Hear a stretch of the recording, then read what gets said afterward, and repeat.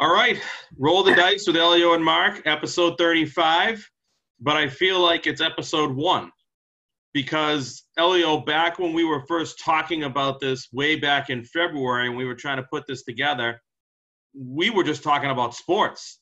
We were talking about hockey and basketball, football, baseball. We didn't even mention horses at that point, but then you went to the Bahamas, you got a kidney stone, coronavirus, and now finally here we are. We're on the cusp of baseball. Yay, finally. Sports. So real quick recap about today. Elio and I discussed earlier, we know we weren't good last week. We know that. But then today, Elio goes and drops a bomb on everyone's fucking head and wins everything back from last week and then some. So we're going to have moments where we don't win, right, Al? But it's a marathon, not a sprint. That's right. I mean, I think sports will be much more consistent. I'm not saying we can't lose 4 or 5 days in a row. It can happen. But with horse racing, it's streaky. So you just got to sort of stick with it. Don't blow your load all in one shot, even though I wanted you to put your mortgage on that horse today. Mm-hmm. You got to have the money, system going. Usually bet the same amount every time. And, I think you'll come up on top if you listen to these two doctors. We've been in this business a long time, right, Al? That's right. I'm 39 years old. I've been doing it for about 30 years. Excuse me, how old are you? All right, you want to move on to the races, or do you want to go sports first? Why don't you go give a horse race to start us off? Okay. I'm just going to give my 2 plays. They're back-to-back. I'm going to sort of stick with the theme as yesterday. I'm going to take race 2. I'm going to take the 4-horse. Invest is the horse's name. Basically, my opinion on this race, he's 6-1. So if Invest gets the lead, we have a 75% chance to win the race. So if he does not get the lead, we have an 8% chance to win. So let's get the lead. I think he's the fastest out there. At 6-1, I think it's a really good price. There's one other horse I'm a little nervous about, but 4 Invest in race 2.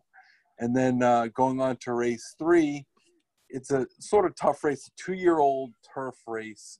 Basically, babies running a route race, which is 1 mile and 1/16.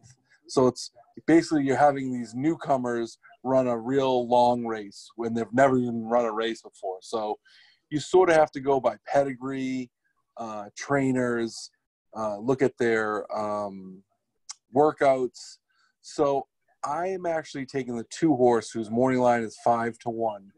He is the sire is Dialed In. Dialed In is a horse that ran in the Kentucky Derby about 12 years ago, and I think I was there, and I think I might have bet at that time probably about 4,000. I had won the race before. I put everything on it, and he came in 5th, and he was the favorite. So I've always had a little thing with this Dialed In. So I'm going to take the 2 in race 3. The name is Anamoya. Sire's Dialed In. So race 2, take the 4. Race 3, take the 2. Very nice. Very good family history on this horse, too. Yeah, it's nice I to know. know. It's nice to get the genealogy out of it. I had a little history on it, Oh, look at that thing, huh? Yeah, I'm rubbing her for luck. Oh, that's nice. I'm glad you were able to find a use for that thing. Okay, what? So what? It's a nice. Oh, look at that, huh? Well, you know what? If it wins, who cares, right? I mean, if it wins, its beak lights up good. Okay, so now we shift to baseball. So Yes. The first bet of the season is going to be the first game that's going to be played tomorrow at 7 o'clock in Washington. I'm taking the over in that game. Now, I got it at 7 earlier in the week. It's 7.5 at most places right now. I still would take it at 7.5. It's going to be hot, humid. The wind is blowing out at the park tomorrow night. You know the Yankees got a good lineup. You got Scherzer versus Cole. Today's day and age, where they count every single pitch, you know that they're not going to have these guys going long. What are they going to go, 75 pitches tomorrow? But it's going to be really hot and humid. So, I think there's going to be runs scored. Plus, you do have the factors of the wind blowing out, 9, 10 mile an hour wind. I think 7.5 is a good play there. That's where I'm going with my first pick. Well, it feels good. I mean, it must feel good to talk about baseball finally, huh? Yeah, it does feel good to talk about something, yes, other than horses. Than a gelding, like a horse gelding. I personally rather talk about horses. But and I have a play for you too. And it's a play against, basically. Mm-hmm. The Dodgers and Kershaw, I mean, I know they're stacked. They're stacked every year. They always have a huge payroll, unbelievable players. But, I mean, minus 300? You're going to get plus 270? Plus 260, yeah, depending where you are. I say 260 to 250. Yeah. Listen, I throw a few bucks. I'm going to throw a few bucks on San Fran. So it's just the Dodgers will do this. Listen, they're fraud. Let's just say they're going to make the playoffs. They do every year. And granted, this season's a little bit weird because it's only going to be, 60 games? How many games? That's in theory, yeah, it's supposed to go 60. In theory. So, I mean, they do the same thing every year. They're frauds. So take San Francisco, opening day. Who knows what's going to happen? Plus 260? Whatever. I like that. Very good, Al. All right. So that is I have a lot of things circled for Friday, but right now I'm going to hold off. I do have one – well, you know what? I do have one other game that I have played for Friday night, and I wanted to get down on it because of the number. I was able to get a knot. Huh? How early can you get on it now? Oh, yeah. You can get it now. Oh, yeah. Get on it because they haven't played yet. It's not like the regular season. No, normally in the regular season, the next day's lines come up around 1 or 2 o'clock. Yeah. So I got the the Rockies Rangers over 9. It's 9.5 in a lot of places, but I got a 9 at Bookmaker. Again, it's 90-something degrees, humid, wind blowing out. Those are the things I look for, to be honest. I'm not really all that concerned. Lance Lynn versus Marquez. Yeah. Two good pitchers. But the Heat, early season. It's not like we're playing in April in Boston. No, pitchers aren't stretched out. I don't care how 75, 80 pitches. It's hot, humid, wind blowing out. A 9. I took the 9. Everyone else has got 9.5. I was able to get a 9. So I'm down on that one there too. So those are the 2 that I've played so far, but I got a couple others I'm looking at. But those are the 2 baseball games. You know what? I have a little rant I have to say. Right. I watched a little bit of the Red Sox last night. And they let the other pitcher get out of the inning because of a pitch count. Did you see that? He was only 2 outs in the inning. Oh, well, I think they're basically scrimmage games. Well, but I've never seen. Have you ever seen something like that? No, but I think they're playing these as they're bending rules right now to let teams do stuff. I know a game the other night ended in a tie because they ran out of pitchers. They didn't want to play extra innings. I understand that. I've seen that in like the summer ball, in spring ball, where they only play 9 innings. They want to play, but it was like the 3rd inning. They just there was a guy on 1st and 2nd, I think, and the inning stopped. Now I'd be pissed because there are lines on those games. So what the hell does that mean? You just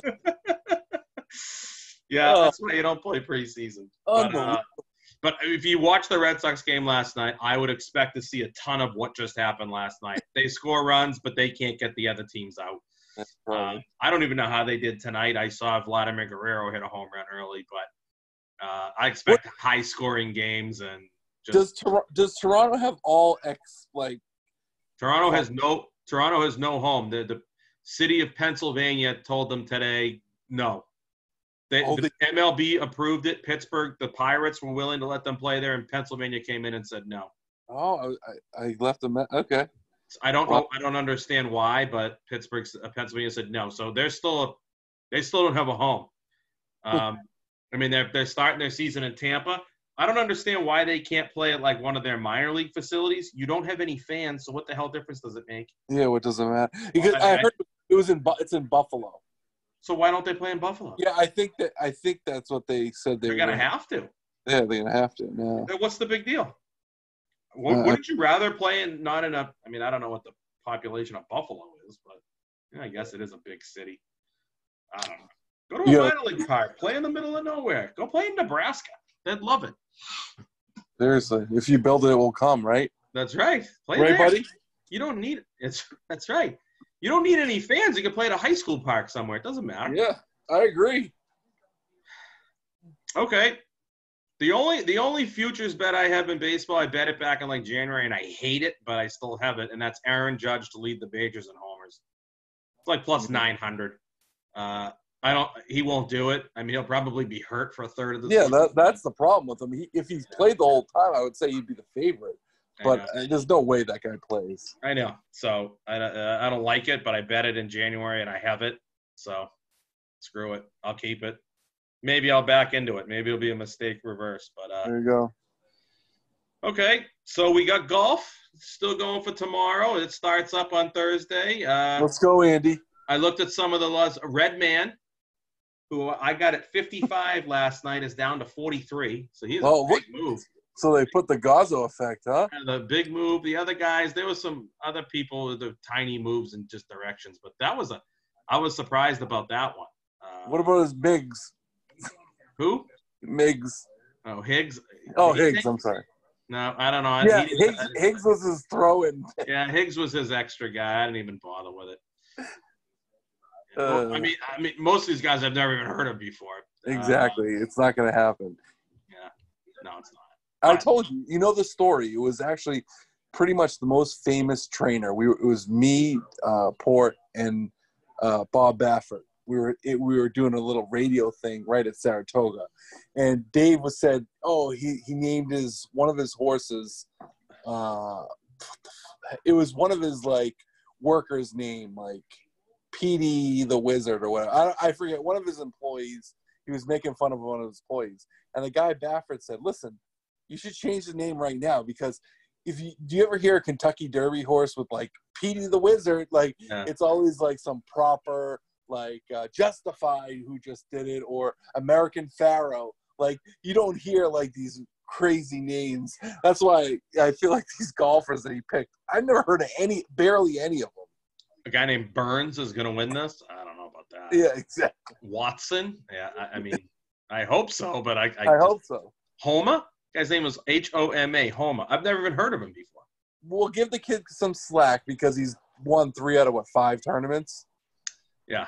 Mm-hmm. So I mean, but after this one, if he doesn't come up with something, we gotta rein him in. And say, listen, pick some name guys. I think they're fake guys. You know, I think they're fake names. It looks like a lot of people aren't playing in this one. There weren't a lot of big names in it. Oh, okay. But is there a big tournament next week?